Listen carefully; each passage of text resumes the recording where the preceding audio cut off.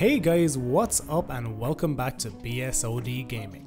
As some of you may or may not have seen, I released a video showing that Nvidia have indeed fixed the shader cache commit size in their latest driver, which was released as an insider build to Windows 10 Creators Update users. In this video, I am going to take a look at exactly how much RAM storage we are saving when using this new driver build, and also I will be assessing whether this fix into the graphics drivers will allow users with 8GB of RAM to run the game stutter-free without having to make enlarged page file or virtual memory storage. Okay, let's quickly switch over to my desktop and look at exactly how much memory the old driver was using.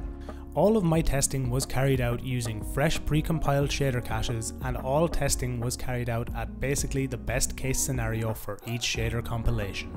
Additionally, any game profile edits that we can do to limit the amount of RAM usage when using Nvidia graphics cards have been removed from our game profiles, so the only statistics you are seeing on screen are the raw statistics when using Cemu emulator. The main statistic we want to look at is the committed memory. As you can see here, it is 16.5 GB. This amount of memory usage will basically make the game unplayable and a complete stutterfest for anybody who wants to play Breath of the Wild using 8GB of RAM in their systems. Let's now switch over to the new driver 387.87 and see what RAM usage, performance and commit side is like over there. Once again, all performance testing on this test were carried out using freshly compiled shaders, and no game profile edits were applied at all. As we can see, our results speak for themselves, and the new driver 387.87 is the clear winner, bringing us in at almost 7GB less in usage of RAM.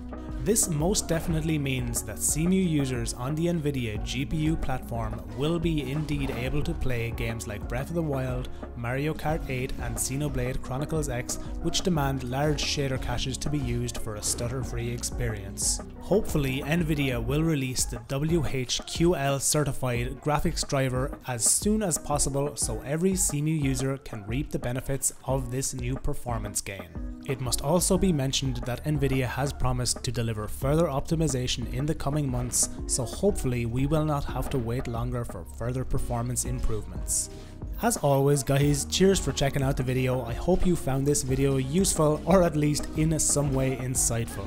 Remember to like it if you liked it, dislike it if you didn't, and subscribe to the channel if you want to see all future videos from me.